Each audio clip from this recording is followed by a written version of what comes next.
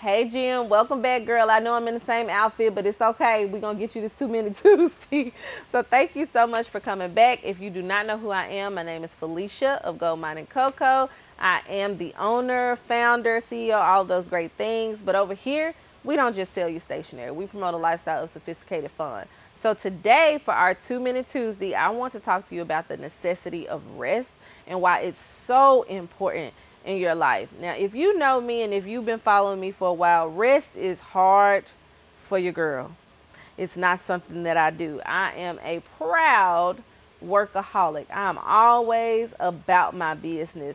However, I recently took a trip to Gatlinburg with my family where I was able to actually get some real rest. And I'm not talking little rest. I'm talking massages every other day, naps in the middle of the day, naps at 5 and not waking up until 11 p.m. I truly rested. But some of the things that resonated with me while I was getting rest and really understanding why I needed it, I want to share with you. I want you to be able to have that same rest. So my tips today, take them real personal. Number one, communicate that you need rest.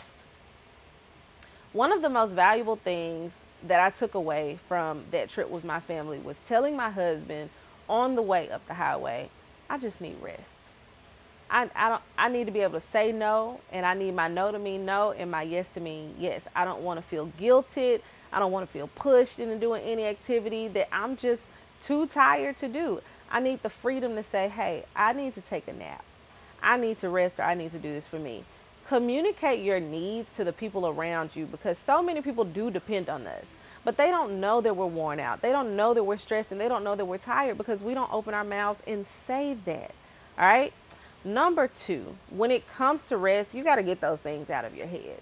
So another thing is, while I was there getting a massage, the masseuse rubbed on my neck. She rubbed around my throat and she said, you hold a lot of stuff in that you should probably be saying. So what I want you to do is, when you feel like you're holding stuff in to spare other people's feelings, write it down and burn it. Let me tell you, I started and it's working. Okay. Get it out of your system. That's why when you go to bed at night, you're like this. You're so pent up. You can't relax your shoulders. You can't shake it off, because there are things that you are holding inside of you that you need to get out. It doesn't mean you got to let everybody have a piece of your mind. It just means you need to have somewhere where you get those things from here and here and put them on paper. And if you need to burn it, right? If you need to send somebody an email after you done revised it 20 times, do that too. That is also a part of rest. Number three, incorporate something within your routine that fills your cup. I don't care if it's walking. I don't care if it's yoga. I don't care what it is, but you need some sort of silent meditation within your day-to-day as it concerns rest and self-care that allows you to center yourself, right? So when you do that, if you do it before bed or when you wake up, it allows you to truly have restful sleep.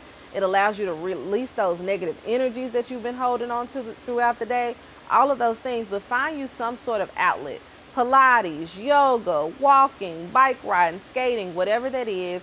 You need to look into something that fills your cup and that fuels you. So those are my 3 tips for 2-minute Tuesday. Now, I may went a little bit over by 2 minutes, but I really hope that this resonated. I hope that it helps you. And I'd love to hear down below, what are some of the things that you plan to do to incorporate rest and self-care within your routine.